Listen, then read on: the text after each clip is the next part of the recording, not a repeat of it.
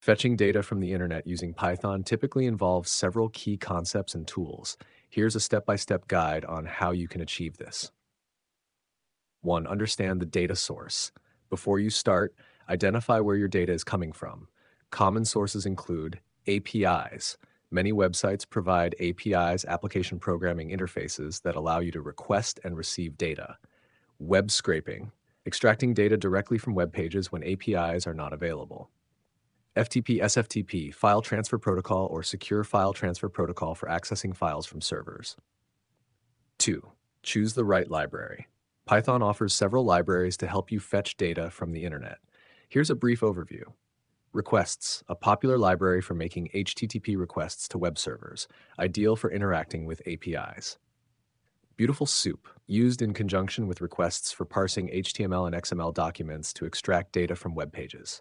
Scrappy, a powerful and flexible web scraping framework. URLlib, a standard library module for opening and reading URLs. 3. Make a request. If you're using an API, understand the API documentation, know the endpoints, parameters, and response format. Authenticate. Some APIs require authentication via API keys or tokens.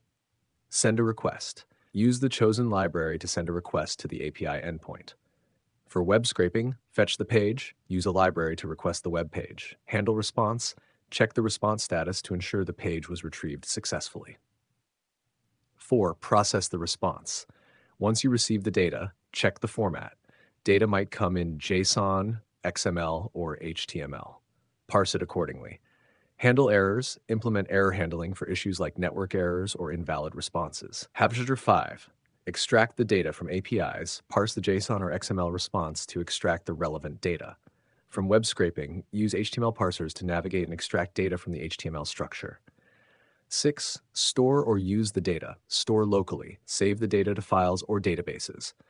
Process further. Perform any additional processing or analysis as required. Best practices. Respect robots.txt. When scraping, always check and respect the site's robots.txt file. Handle rate limiting. Avoid overloading servers with too many requests. Use proxies. For large-scale scraping, consider using proxies to avoid IP bans. Secure your requests. Ensure that any sensitive information is handled securely. By understanding these concepts and tools, you can effectively fetch and work with data from the internet using Python.